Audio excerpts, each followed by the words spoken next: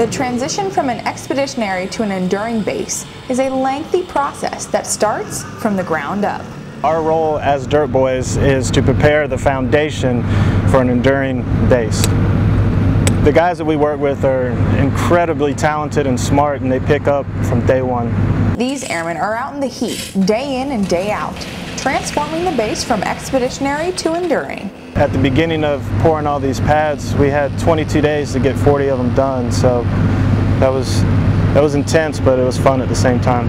In just 6 weeks, the Dirt Boyz successfully laid 96 pads for future expansion. For Dirt Boyz and CE as a whole, there's nothing on the base that we don't touch. Having their hands in many projects, the Dirt Boyz not only make this project possible, but hold their work to the highest standards. You know, you work hard, you sweat hard, and you're standing next to a guy that you'd protect to the end. You know, there's nothing prouder than that. Senior Airman Lindy Pata, 380th Air Expeditionary Wing, Southwest Asia.